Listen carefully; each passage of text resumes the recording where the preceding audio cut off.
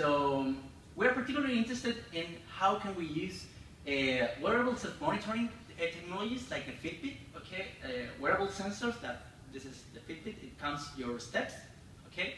And also, well, the sensors that are embedded on our smartphones, okay? But also we think that we are very interested in the play that emerges from using this kind of devices, okay? And we think that a lot that motivation can emerge from the play experience, okay?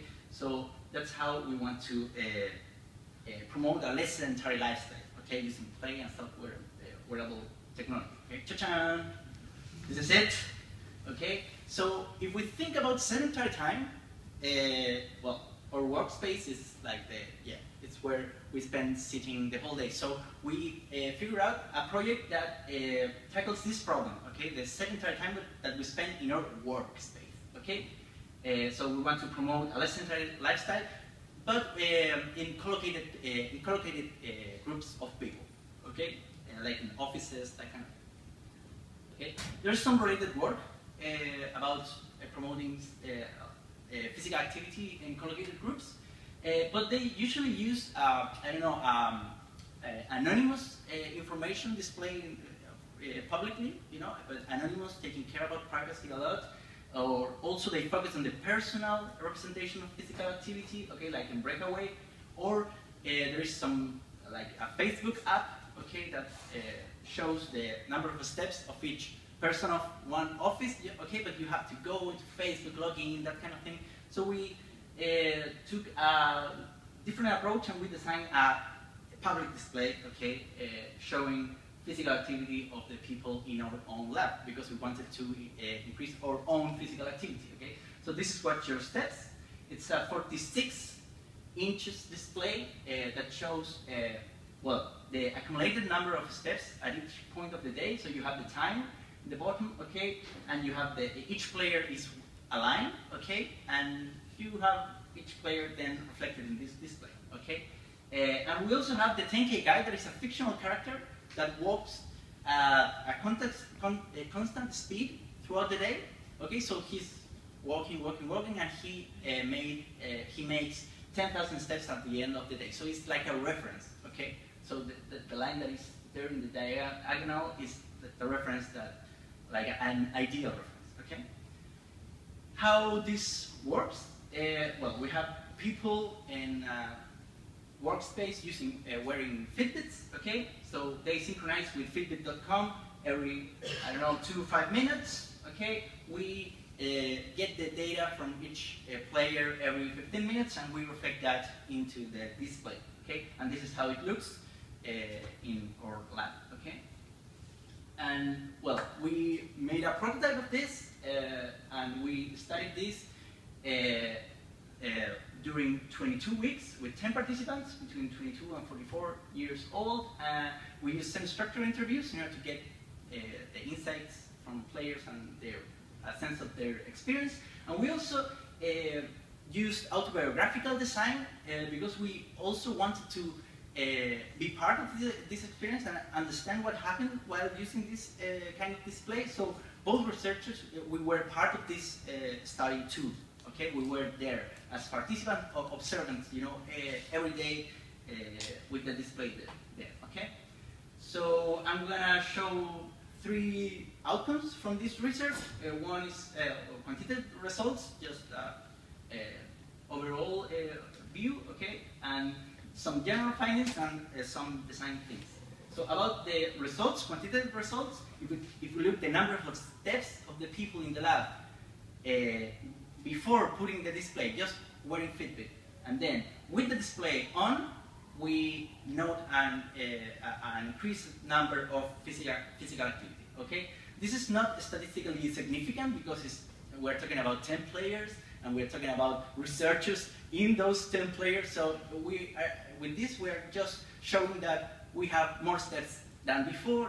That's all, and so it's working for us. Okay. And then we turn off the display and we have a decrease in our physical activity, but we are better than if we compare with the beginning, okay? So this is a good result for us, and we need more evidence in order to support this more strongly, okay? Secondly, some general findings. We can see that this has been a motivation for all the people in the lab in order to be part, to start using a Fitbit and to use it frequently, okay? Before having the display, people were more reluctant, more like, yeah, maybe I will use it. When we turn on the display, people were like, oh, I want to be part of this. Where is my Fitbit? So that's good. Also, we saw in almost all the participants this sense of competition, but not in a serious way. So all the players were really focused on who was the leader of this representation. Okay, so like the first thing, oh, who's the first? Okay, but then nobody had any bad feelings about this. It was just fun, you know, and yeah, nobody reported something bad from it. But we can sense this competition is strong in this kind of representation. And we also saw this replay effect and speculation. There is, each line tells a story, you know, so you can tell, oh, I was sitting for this long, and when we went to have lunch, oh, look the amount of steps. So you can build your story backwards, okay? And that's interesting because if people were not in the lab, people sometimes said like, oh, look, this person, look the amount of steps that she or he made in the morning, you know, and maybe she went out jogging, that kind of thing, that kind of speculation. So that's interesting. Some things that maybe are not that obvious. The first one is the appropriation for productivity. So here we have Gina, that is a member from our lab, and let's hear what she's gonna say. So I also see if I've been working well, or if I had a very interrupted day. Actually, a flat line of inactivity, no steps, is quite good.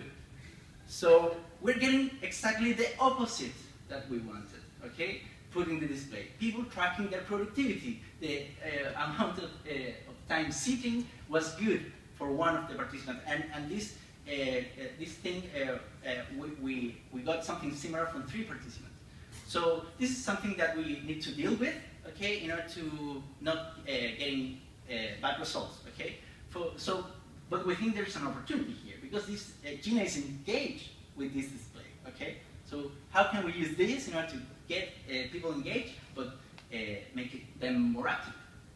So a second thing is that display location can be a trigger of additional physical activity, okay? So here we have a chat that is sitting there, and let's see how he is saying. I stand up and see how it's all going. So in order to interact with the display, Chad had to stand up, and that's good. You know, that's good. That's better than being sitting. So if you break a period of 1 hour sitting with 1 stand up in the middle, that's great. It's great for our health. Okay, we are breaking this sedentary time. Okay, so this is good, and so the display triggered this additional physical activity. And the final thing is the ambiguity of inactivity. And let's see what Helmut has to say about it. I don't fully trust the display. Sometimes the data shows that I'm sedentary, and this is not true.